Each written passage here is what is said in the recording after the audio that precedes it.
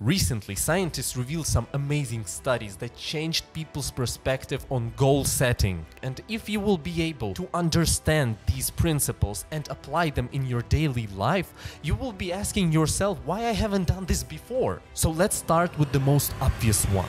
Rocks. We have three kinds of rocks here. This tiny bitch, the normal one, and the huge boulder. Fuck him.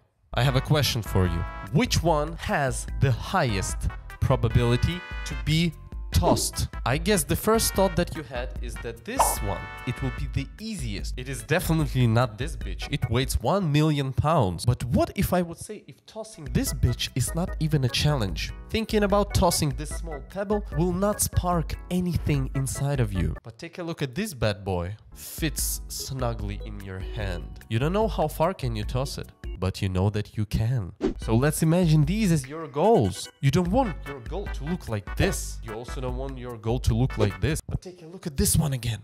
So good. Your goal has to be challenging but not unattainable. Challenging but attainable. Look, and it's the same with any challenge. For example, you want to do 1,000 push-ups a week, right? If you will tell your brain, all right, dude, 1,000 push-ups. Let's take a look. You will tell your brain, all right, 1,000 push-ups. Here we go. 1, 2.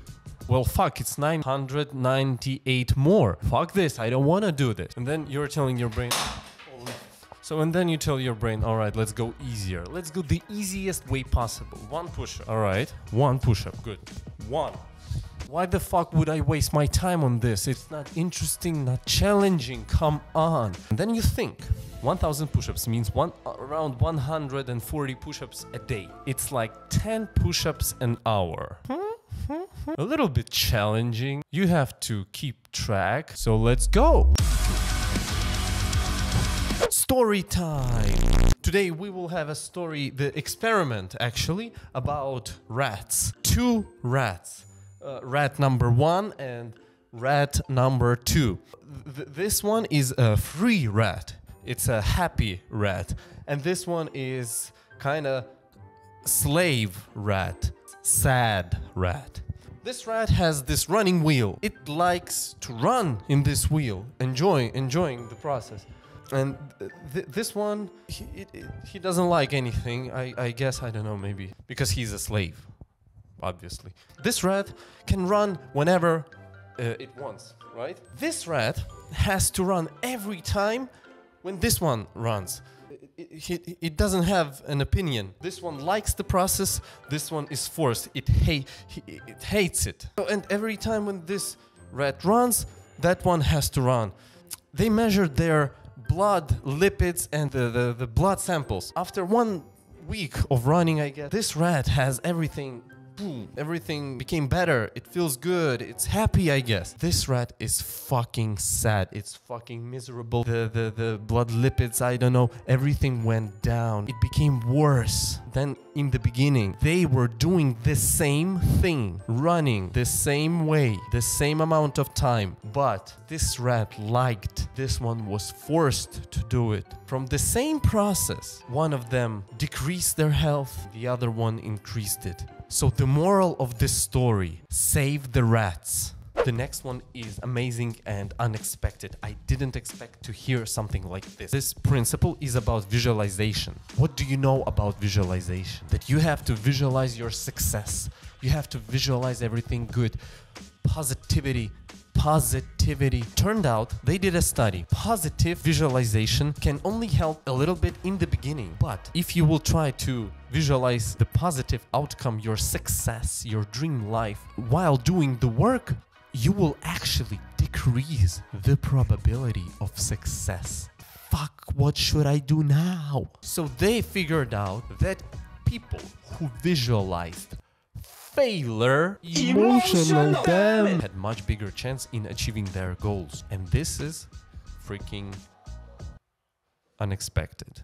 But then I started to think, all right, yeah, that actually makes sense, because by evolution, we were created to react faster on freaking negative things. Tiger running, chasing you, and like poisonous stuff and everything.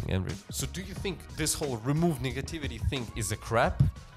Kinda. Currently, I am doing 30-day run challenge. Each morning, first thing in the morning for 30 days, fucking winter, and it's freezing every day. It's minus 10 degrees Celsius outside. I decided that no excuses, no matter what, I will have to run every day. And really, what I realized is when I'm going for this run, in the morning, I'm waking up, I'm looking for all kinds of excuses. What makes me actually move is the thought about how will I feel if I will miss this run, if I will not finish this challenge, or if I will be making this video and then I will have to lie that I ran 30 days in a row because I did not. That drives me to run. And then I'm happy that I ran, of course. It's not the feeling of, oh yes, I succeeded. No, fuck this. I don't give a shit, to be honest. What is success? All right, that's another topic. So to stop being a failure, visualize yourself failing. Boys and girls, we have a huge progress. We know that our goal should be challenging but attainable. We know that we have to visualize failure, not success. And now, the last thing, but not the least. There was a study about recycling. People were told to recycle somehow. There were some scientists checked all the garbage cans and everything. They checked how many trash which should be recyclable is not recyclable. And then they said to the people of that, neighborhood to recycle. And they said it in a couple of different ways and measured the success. Now, the first time they said, all right, ladies and gentlemen, we will ask you to please recycle more. Let's save the fucking planet. Thank you. You think something happened? These motherfuckers, they didn't give a shit about anything. Fuck, someone else will save the planet. How can I save the planet? What is saving the planet? What? So the success rate from this message was not significant. Next time they said, listen, you fuckos, we have the instruction for you. Take this plastic thing, put it in that thing. You take this, put it here. You take this paper, put it there. You have to limit the amount of your trash by 50%. The exact set of actions that each person should take. What do you think happened? 100x improvement. 100x. What is that? What can we take away from this story is that your goals, they have to have the exact action plan. And indeed, I remember every time when I'm just saying like something like, cool, I want to get rich. Doesn't work. But when you start to write down or do anything about how rich, what amount of money do you want, then you write down the exact ways how can you attain them. You write down the timeline. Then you just write it down until you will get to the first step that you can take right now. And you have to remember that it's not about your emotional state. How do you want to feel? The exact action plan in terms of your feelings. No, this is the step-by-step guide for you to follow. Do yourself a favor, and if you have a goal, be exquisitely detailed about every step. It will make your life so much easier. Because, for example, me, every time when I'm looking on my dreams in this very wide way, I'm just getting lost. I think it's impossible. I will not be able to do this. It is unattainable. Like that fucking boulder.